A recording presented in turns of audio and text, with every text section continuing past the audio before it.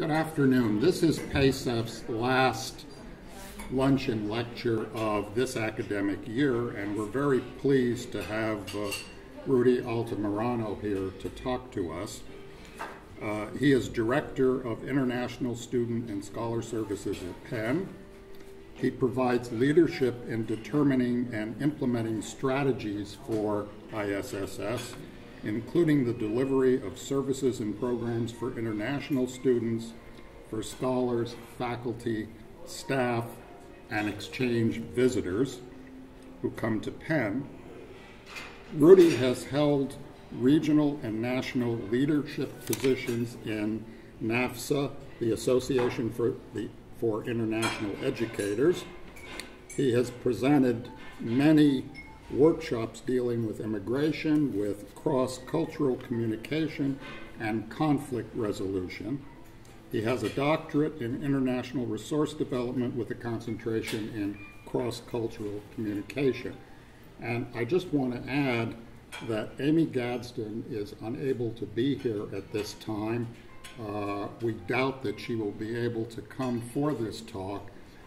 Amy is deliberating with a jury right now.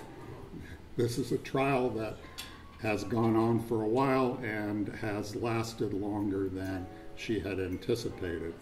So Rudie will be giving us the presentation. Please welcome him.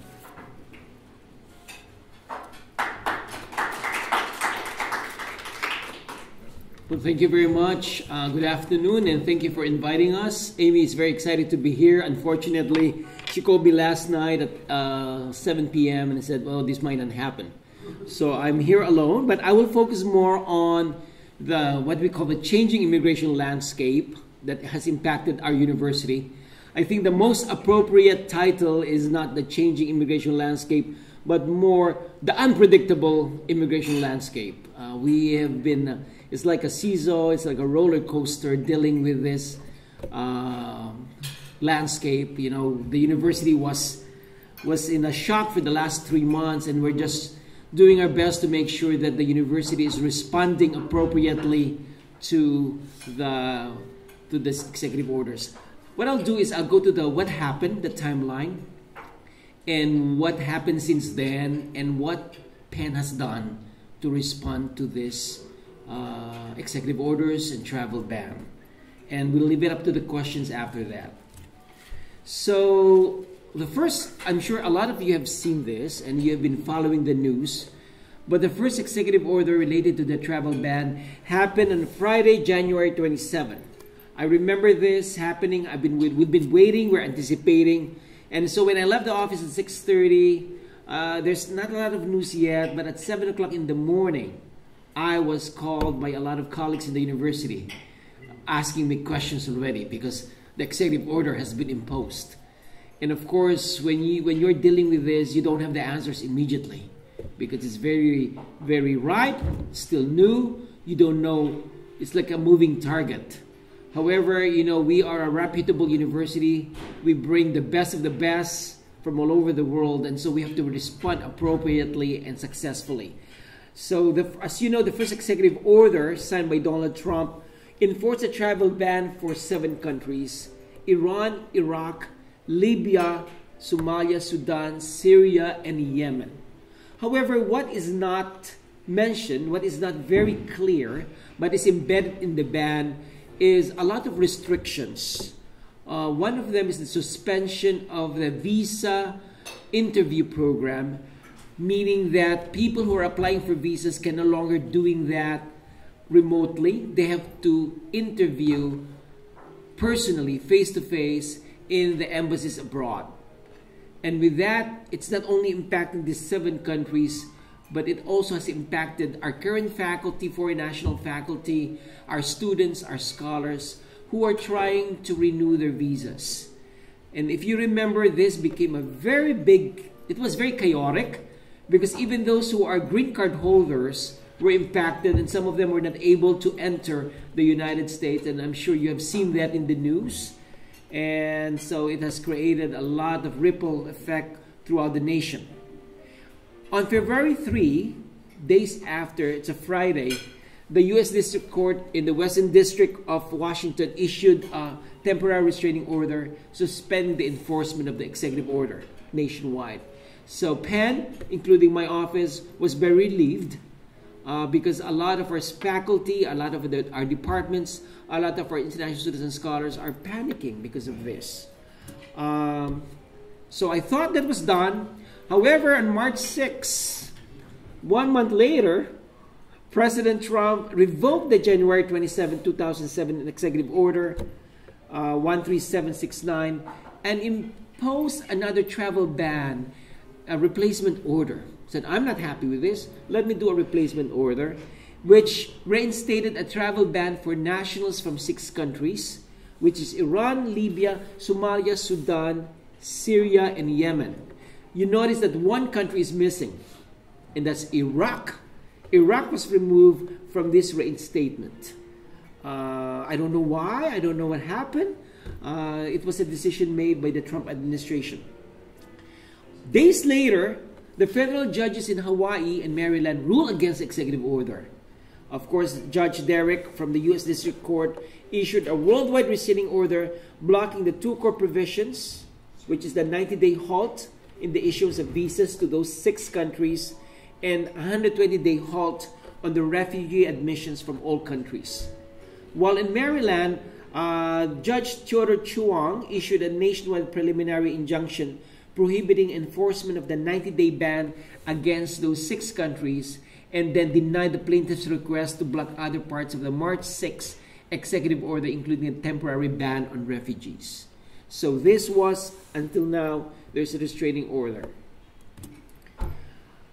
Aside from the ban, and this is very confusing, aside from the executive orders, there is a mandate from the government, and that is the suspension of the premium processing for H-1B. How many of you are familiar with what H-1B means? Some of you are very familiar, and for some of you who are not familiar, these are the visas for our temporary workers or temporary employees. This can be faculty working in the university or researchers, and we rely on them a lot. And so when this, on Friday, March 6, they announced a suspension, which will be effective April 3. ISS, my office, has already about 84 or 86 cases from the Penn departments.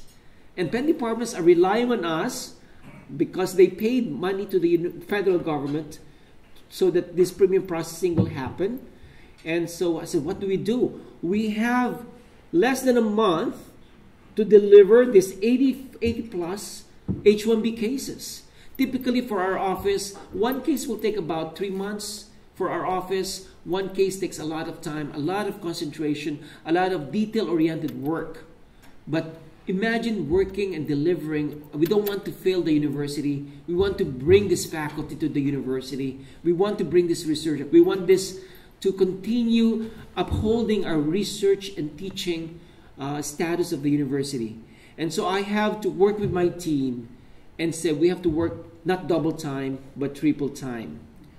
We made our every effort to submit premium processing applications already in our possession before the April 3 deadline.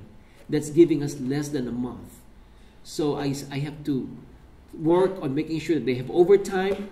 We have to pay for overtime, calm time on Saturdays and Sundays to be able to deliver on this. Or else the university will not be able to bring this faculty and researchers. So we made every effort to do that, and we reach out, our advisors reach out to the Penn departments and administrators with pending application on individual basis, informing them, giving them about the reality checks, making sure that if they have not provided us with pertinent information to process their cases, that they have to do so immediately before the April 3 deadline. So you can just imagine departments and faculty dealing with this. What's happening here? But at the same time, they understand, they fully understood that we have to be together in this. My office need the partnership and their support to be able to meet the April 3 deadline. And we were able to succeed. By that time, we also accepted last minute submissions because everyone panicked already that, oh, can I still make this? So they submitted, some departments of Penn submitted H-1B applications within the time frame. And so before April 3, we were able to successfully submit about almost 90 plus H-1Bs. And that is very, I have to be nice to my staff and give them a tender loving care and a pat on the back and make sure that they get a calm time one day with what I call the Rudie time that they can use before the summer is over. I think we have to applaud the work of ISS. We have 7 advisors doing this for almost 5,000, 7,000 students and scholars in the university. And so that is, I really am very proud with the work that our office have done and the support that we got from Penn Global. So how did ISS and Penn Global, if Amy's here, she will be talking on the first one, but how did we respond to this? So Penn Global, I'm part of Penn Global, so I'm also part of this, but I have to separate the tasks that we have done. Penn Global has provided communication to Penn community with university leadership, working with President Gutmann and Provost Price and Executive Vice President Craig Carnaroli and Zeke Emanuel, making sure that we are sending a positive message to our international students and scholars affected by the executive order. We develop a centralized website for immigration policy updates. We have to make sure that we are updated on this so that the university do not feel that we are lagging behind. We want to make sure that the university is well aware. We form working groups to respond to travel bans. Working groups consist of different Penn stakeholders because there's a lot of question about admissions. How do we deal with admissions? What do we tell people who admitted from those affected countries and even those not affected by this? We have questions from our students and students, for example, I don't want to go home. What do I do next? Where do I live during the summer? Do I have options for employment? Do I have options for housing? What support can the university provide to us? And so these working groups are working in tandem, making sure that we are responding appropriately. And then we met with stakeholders in campus like you folks, and making sure that departments and stakeholders are well apprised of what's happening. We, Penn Global, coordinated with Penn Law to hold immigration information and travel referral clinics. I think they did 3 clinics. And our Global Support Services provided guidance on international travel to Penn community because, for example, Penn Wharton, Wharton will be leading a lot of groups to many parts of the world. And what do we do with those? Some of them are hesitating. How can we advise them? So it's not just the people coming in, but those who are going out of the country. What is our response as ISS? I immediately invited immigration law firms, the top 2 law firms in the Philadelphia area, to hold legal clinics on campus.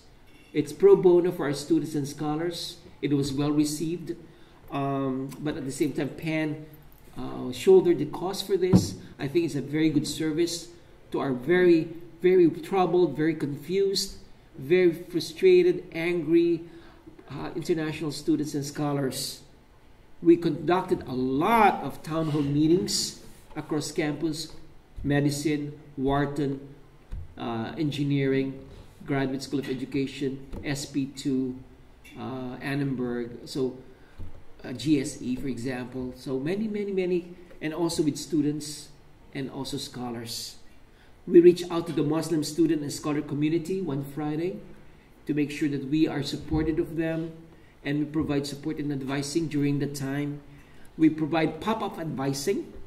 Instead of advising in our office, we went across campus, so making sure that we are reaching out to people beyond our office. We did a rapid response programming to hear, to listen to the frustrations and the anger and the fear of our international students and scholars. We partner with the Perry World House staff to run this. We announced this at 10:30 in the morning for 12 o'clock rapid response, and about 40 people showed up. And that's very rare for us to be able to do in 1 hour and a half. And people showed up because they want to be listened to. They want to be part of the dialogue. They want to be heard. We partner with Penn units to respond to individual cases. Again, going back to individual assistance. I need housing. I need support. My mom is sick. How can I go home? I'm getting married. Should I go home? I'm from Iran. Very, very scared. The insecurity of our students and scholars are really, really very evident. And then we provided up-to-date communication regarding changes to immigration policy. We do this thinking and balancing that we are not here to scare people off or alarm unnecessarily, but provide immigration updates so that our university community is well informed. And so I want to end with this, that our stand as Penn Global, ISS, and Penn, we are committed. We must not and will not remain silent. We support President Gutmann's statement that we stand for open-hearted compassion and open-minded opportunity. We will remain unyielding in our allegiance to our fundamental principles and to each other, and Penn will not bend. And we will remain with this stand. We were committed, and we're very supportive.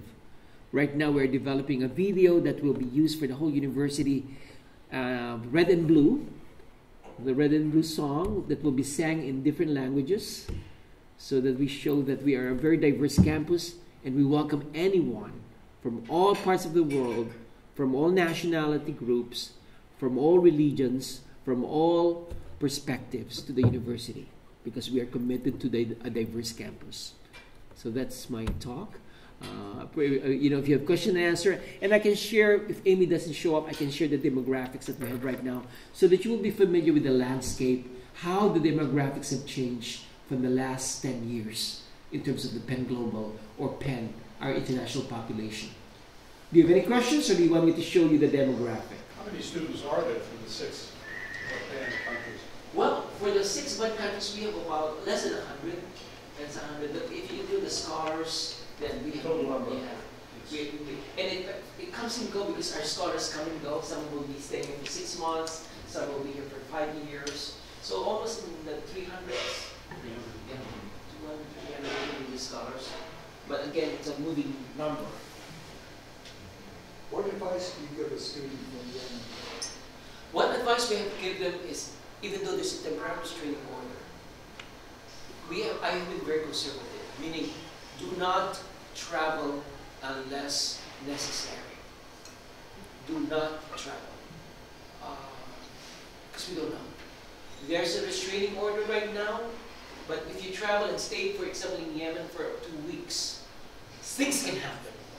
Maybe this temporary restraining order will be lifted, and then you're stuck in Yemen. So for us, unless necessary, do not travel. How has this affected admissions? Very good question. We've been meeting with the admission units. Right now, it's very premature to tell. So far, this is not official, but not a lot of changes, because a lot of them applied prior to the executive order.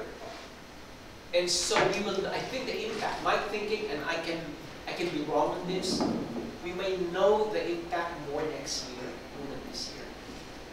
Is that for both graduate and undergraduate? Yes, yeah, it can happen for both. But we don't know yet. It's very premature. Hopefully not, because we are a very global university, and my hope is that our students, when I talk to, anecdotally, when I talk to individual people, they will tell me that my parents are rethinking whether to send my brother or sister to Penn or to the United States. They're rethinking whether to send them to Australia or France or Germany or England or New Zealand or even Japan or Korea or China instead of the United States, even Penn, of course, because they don't know. It's very fluid. The situation is very fluid. And for those who are here or also, they're very scared because there's an anti-foreign sentiment in terms, can I get a job? Can I get a job? Again, this is not factual, meaning I did not do a survey or a study on this, but I talked to individual students, and some of them, when they said that they're interviewing for jobs, the employers will say, you know what, we're not interested now in hiring international students. I'm sorry, I didn't know you were international, so let's not proceed with this interview. So I have an advisee who comes from Pakistan, which isn't on the list right now, but it's a Muslim country. Yeah, another question. What sort of advising do you give? Exercise caution still. Again, because we don't know which countries will be added if there's another executive order. I can foresee him that he might not settle down with all this temporary administrative order, and I don't know to what extent he will expand this travel ban. So even from Pakistan, I would say, if I were you, I would not travel. And sometimes they don't want to hear that, but I said, because you're asking me, I was a former international student myself, I'm a dad of a Penn student, I would not. Even Pakistan. Yes. Good? Yeah. Well, has the admissions staff made any comments about changing rates of acceptance? Because it seems to me that while you could argue that the admissions, or that the admissions process might not have changed, or that the number of applications might not have changed, but what of that acceptance? Because I think that there should be data on that. Yes, I have talked to Liz O'Connell from admission, and she has not commented on that, because that's a very good question. I think that's one thing that in the admission working groups that we're having, it's more, they're very concerned about the yield. Like, how do we do? What do we tell people? What do we tell prospective students? It's more of what do we communicate. So my office, what our office did is we developed a template of a letter of welcome, making sure that they still feel welcome, that they will plan ahead in applying for visas, because they're supposed to still get visas, but plan ahead. Because remember, they suspended the visa interview waiver program. But no, they have not talked about this. Is there a change of strategy related to that? But that's a very, very good question. Yes, systematic study of, I mean, higher education is one of the few products that this country still successfully exports. Has there been any systematic study of just how serious the economic impact for the country as a whole would be if these policies were to be continued? Based on this, I'm part of the NAMSA, Association for International Educators. We have done a lot of economic impact statements that will show the positive impact of bringing our internationals to the universities and to the state of Pennsylvania. So every state has their own economic impact statement. And we have done that, but I think, and I'm glad you're bringing this up, we have to bring this back to our universities and make Amy and I, in fact, send it to our colleagues here in terms of here's the impact of bringing international students and scholars to the university and to the state of Pennsylvania. And you can see the dollars that they're bringing, but also not just that, the rich, the diversity and the rich academic richness that they bring to the landscape here. But you're not systematic. We have done that, but more so, I think what we need is communicating to our constituents and our colleagues here, so that they know more about, wow, these are big numbers. So communicating to the decision makers. Yeah, we have provided that too when we visited the senators and the Congress folks, and they look at this. Wow, this is huge. Thank you for giving this to us. Wendy said to bring you and Amy. Yeah, but I think she wants us to give the landscape yet, and then for the litigation piece, I don't want to speak on her behalf, but I'm sure she has some updates that we're not yet ready to, or maybe she will be ready to share. Is there any interaction between Penn and adjacent academic institutions in Philadelphia? Yes, we have been talking, not just with those adjacent institutions, but we've been talking with the Ivy League Plus and looking at the more strategic. We're all in the same boat, and we're all in the same anger and same frustration. And so we're trying to see what is the best avenue to advocate for this, whether working with groups like this, whether our lobbyists, all our government representatives, people, our colleagues in the government affairs, working with the colleagues in my level, working with my counterparts. So we're very active in that nationally and also across the state. And we're just trying to, right now it's just keeping up our, keeping our heads high and trying to do all the demands like something like, he will throw that, like for example, the H-1B premium processing, he threw the wrench and said, oh, we're just dealing with executive orders, and in the middle of this came. And so we're just trying to make sure that we're providing a very streamlined, very effective service to the university. And making sure that we are providing the best support, the best advice, the best legal advice, but also making sure that those H-1Bs and green card applications are submitted on time and get it on time, but also our international students and scholars are able to be provided with the appropriate documents to come here. So it's just trying to find that balance. But you're right, we have to, and we're continuing to partner with our colleagues. There's an international conference in May in Los Angeles, and this is, I'm sure, one of the big discussions, and more of partnering and collaborating and strengthening the strategic initiatives for making sure that we're responding appropriately.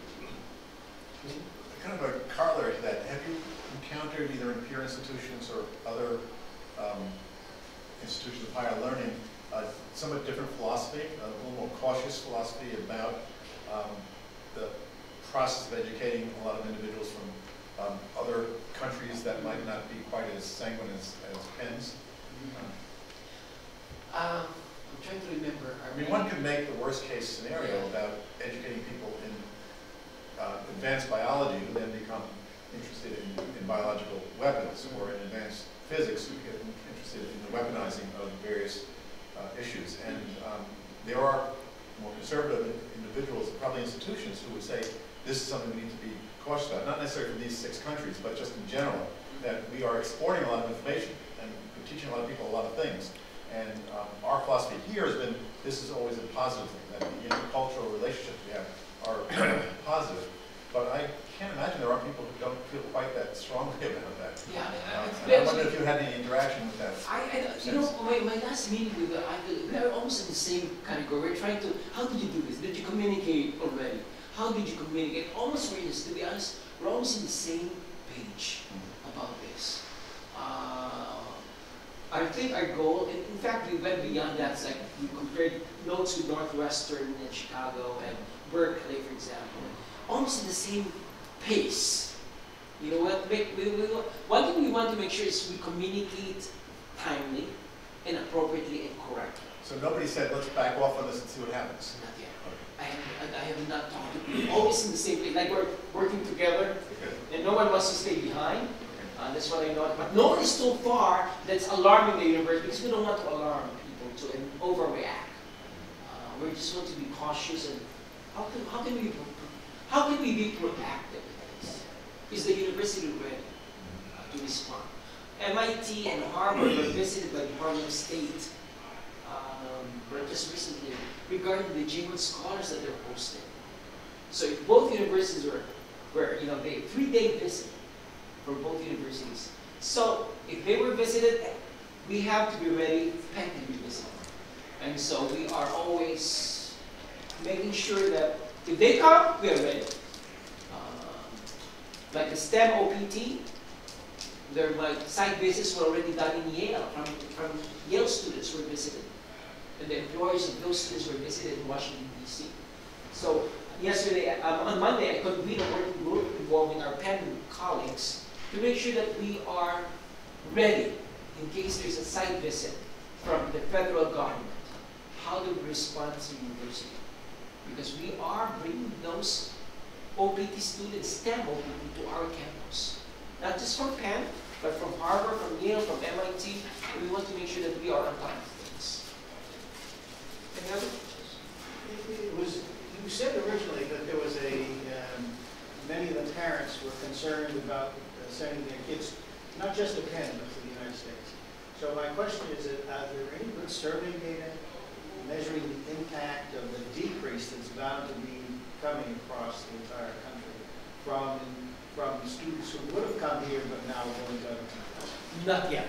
I have not seen any. I was just reading a Chicago Tribune article 3 days ago, and it's more people talking about this, and they interviewed University of Chicago, my counterpart in Northwestern, but they have not. It's more anecdotal.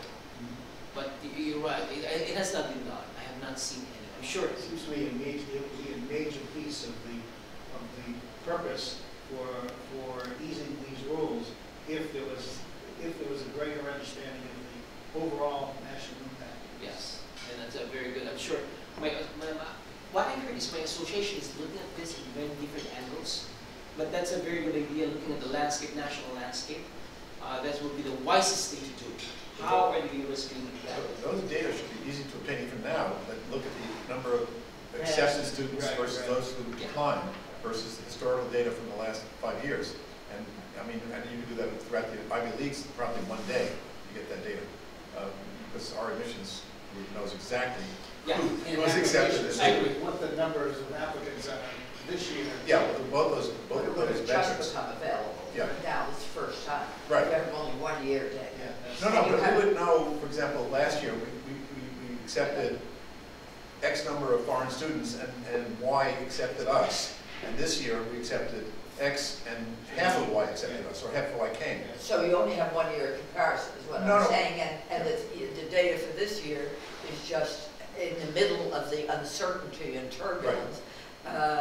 So, I mean, it can point, but it's not conclusive at all. Yeah. But it's relevant. Very relevant. And I think relevant, that's the but next it's not steps. The next, I'm sure admission offices all over the country will be excited. You'll be curious. Is this impacting? Is it only Penn? How about Yale? How about Harvard or Princeton? And we probably also know where they went. Yes. Because most of the time people track people who turn them down, at least in the medical school, and or residencies and internships. We know if they didn't accept us, they went to Hopkins or to Harvard or to some UCSF. Yeah, I would be curious to see that too. Any other questions? Yes, sir. Slightly different question is how do we deal with undocumented students, ICE and Sanctuary City and all those? Yeah, my office are not, ISS specifically, have not worked directly with them because within our purview, but the university has taken a more open stand when it comes to undocumented. They're welcome to enroll here. We are providing support and service to our undocumented students. So that doesn't affect scholarship aid? Yeah, they've been, but another part of the campus is still with them. Is it known how large the undocumented population I'm not is? sure about that. I don't know about the numbers, to be honest. So there's a danger if you made a list of those. Yeah, that's why they're very Well, the other, going back to your initial point, it seems to me that part of the major problem here is that we cannot understand the logic of the choice of the countries in question in the first place, specifically the conspicuous absence of Saudi Arabia on the list. But I've also been a victim of this in that I'm on the board of trustees of the University of Qatar, so I have been subject to this absurd regulation regarding battery-powered instruments. I had to take 6 books with me for the 16-hour flight to Doha because we're not allowed, you have to put it now in your checked baggage. Now, why are Morocco and Turkey on that list? What suddenly has happened to Morocco and Turkey regarding electronic equipment? And they're on that list, but they're not on any other list. I'm scratching my head. None of it makes any today. sense. Yeah, but I heard yesterday. I heard yesterday on the radio that the government is considering expanding that to many other countries. basically all of overseas travel. All of overseas travel, that's right. Yeah. Really? Yes. They're considering. So the question is why? Well, because No, that's the big question. Why? There was a their justification is that there was a terrorism incident within the last year that involved a computer. Yeah. That's their reasoning. Well, but the idea that you put it in the checked baggage is going to be better? Well, they're worried about the batteries exploding. There are too many of them. Well, you know, the battery explodes in the checked baggage is not much better either. But they have some more sophisticated. I mean, my point is that I don't understand the logic of this, you know, and I'm supposed to be a Middle East expert, right? But, you know, don't ask me, please. I'm wondering if the Kindle is included in that. Yeah, I couldn't take my Kindle. Couldn't take a Kindle either. No, I took my camera out too. That took everything out. I was going to bring up a sort of a secondary issue, which your office probably didn't deal with, but a lot of the students on campus have been harassed since the Trump election, and probably more so since these issues have come up. Just walking across campus, and I don't think they're harassed by other Penn students so much as potentially outsiders. I don't know for sure, but the ones that were in my class who were told to go back home to, you know, what are you doing here, just because they had slightly different appearances. And many of them were not from any of these countries, but there's this sense on campus that things are a little bit disquieting, and that was very upsetting. It was particularly upsetting early last semester with the threats to some of our black students, and then the Facebook, and then after Trump's election, the next day our class was like, you know, it was a therapy session just to interact with the students. People are very, very angry and scared and very fearful. Yeah.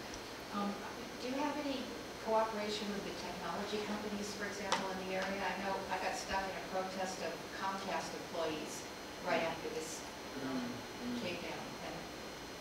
Not much, to be honest. We have not, we have separate the industry and us. We have been focusing on the higher education support network. But we have not. I was surprised that there were so many people that walked out of the Comcast building. I saw that every day. Yes. That was impressive. Yeah, it's a big.